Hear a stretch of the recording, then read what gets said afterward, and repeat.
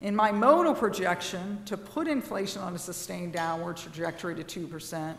and to keep inflation expectations anchored, monetary policy moves somewhat further into restrictive territory this year,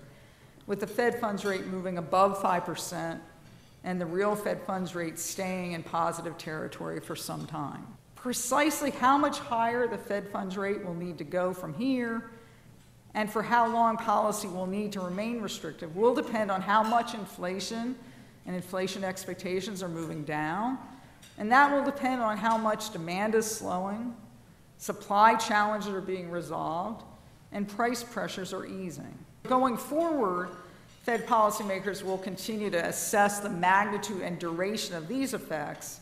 and their implications for the outlook for inflation and employment, and therefore for appropriate monetary policy.